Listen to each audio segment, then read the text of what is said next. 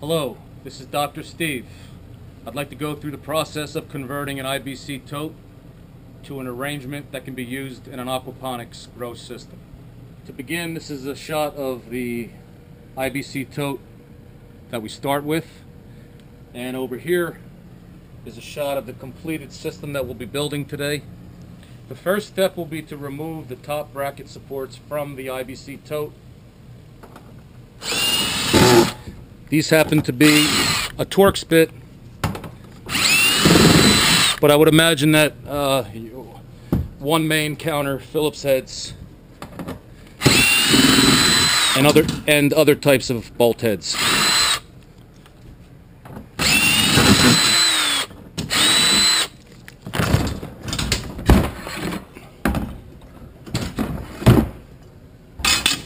Let's inspect the top cap to make sure that we have the O-ring in place for later use.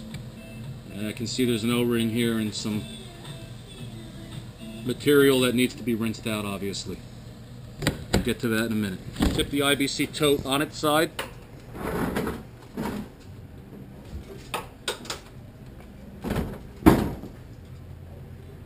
And I'm going to remove the plastic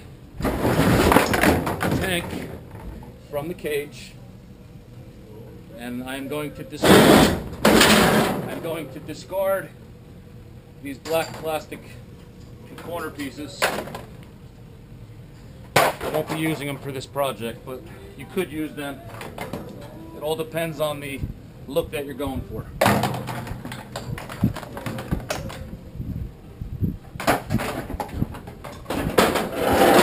Next, we'll separate the IBC Tote cage to accommodate both the fish tank and the grow bed.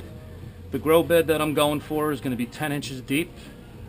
That's going to be what I choose for this project, and of course that's a variable that you can adjust to your liking. So for my application, 10 inches, I'll be removing or separating the top part of the cage and the bottom part of the cage at this first point.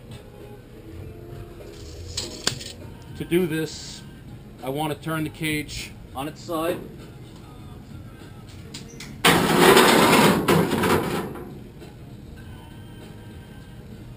I'll be using a Sawzall to make these cuts. I suppose one could use a variety of different saws. I prefer the Sawzall, or the reciprocating saw.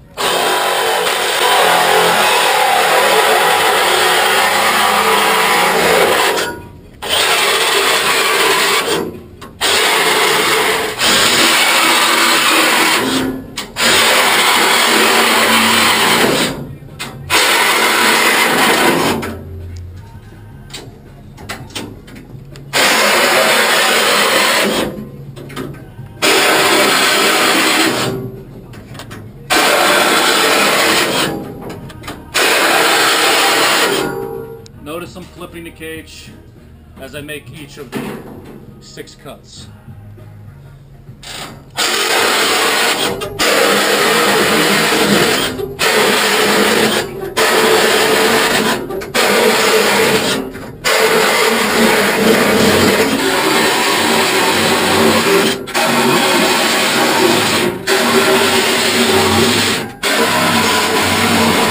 After making a series of 6 cuts, 4 cuts, and another 6 cuts and 4 cuts, separate the top from the bottom.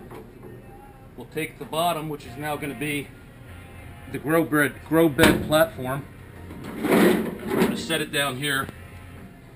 We'll put the fish tank or sump tank support off to the side.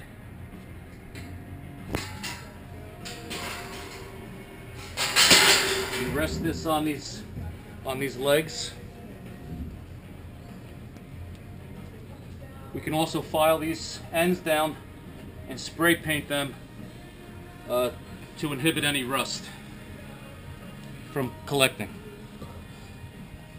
Next, I'll be placing the IBC Tote upside down with the top cap down in the newly formed grow bed cage.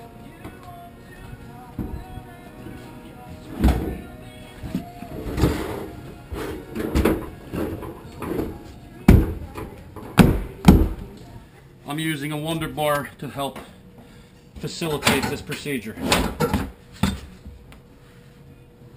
Making sure that the tote is fully seated in the cage.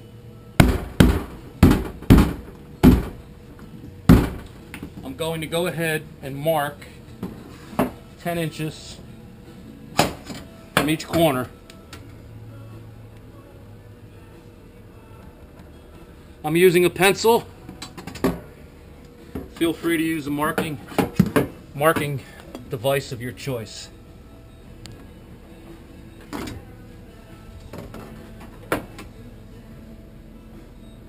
Now I'll remove the tank from the cage after marking all 4 corners.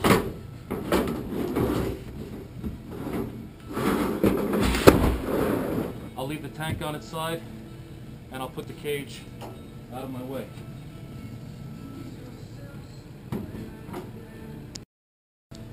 Now I'm going to take my straight edge and make a mark around the entire tote 10 inches from the bottom based off the marks that I made earlier.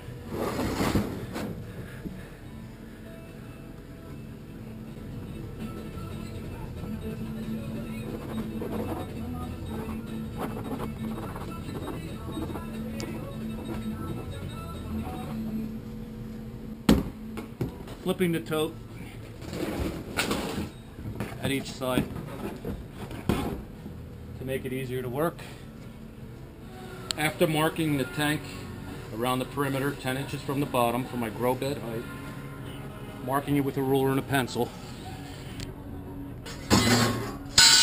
I'm going to take my tool of choice here, which is a circular saw, nice lightweight battery operated circular saw, and I'm going to make a cut around the perimeter of the tank, turning it at each cut and separating the grow tank from the sump slash fish tank.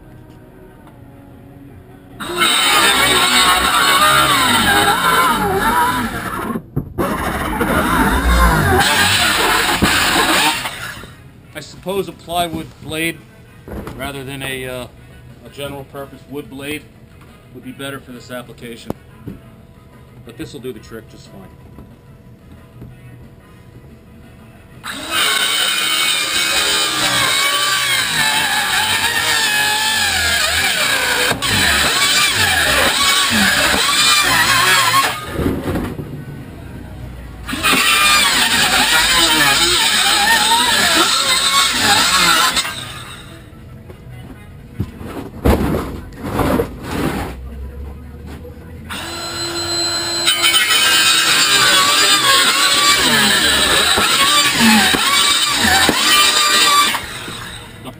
Okay, after separating the top and bottom section of the tank, now what I'm going to do is give them a real good rinse and a good washing.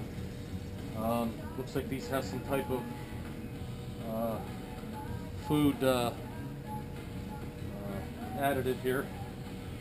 So we're going to rinse these out. I'm going to wash them with Comet or Ajax that has a little bit of bleach in it. And then I'll probably give them a final wash and rinse with a pressure washer and a good grade of antibacterial soap.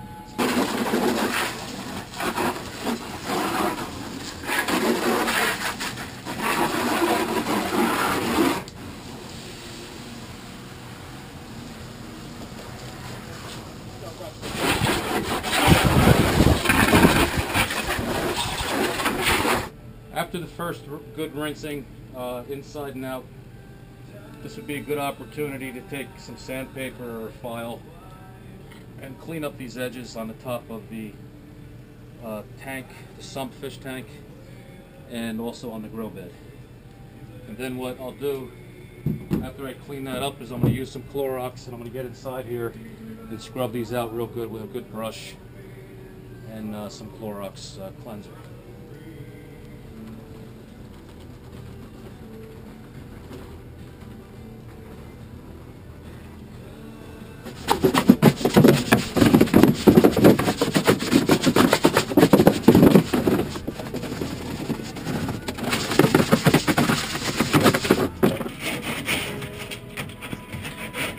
I'm just using a piece of 40 grit sandpaper to smooth out these edges and take care of any rough cuts.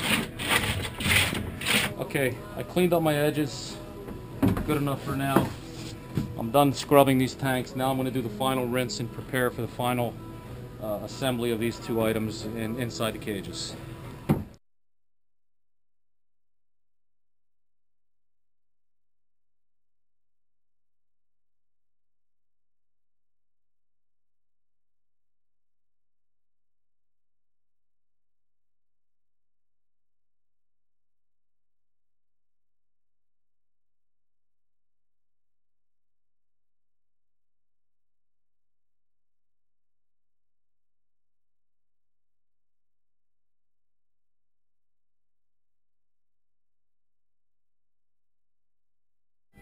Okay, this completes the construction of an aquaponics system or setup with either sump or fish tank. Following videos, we'll get into the plumbing of this system, the stocking of fish and plants. Have a nice day.